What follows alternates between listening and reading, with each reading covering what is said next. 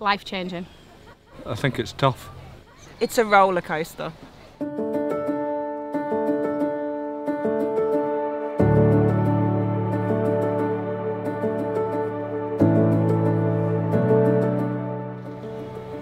Don't cry. Dravet syndrome is devastating.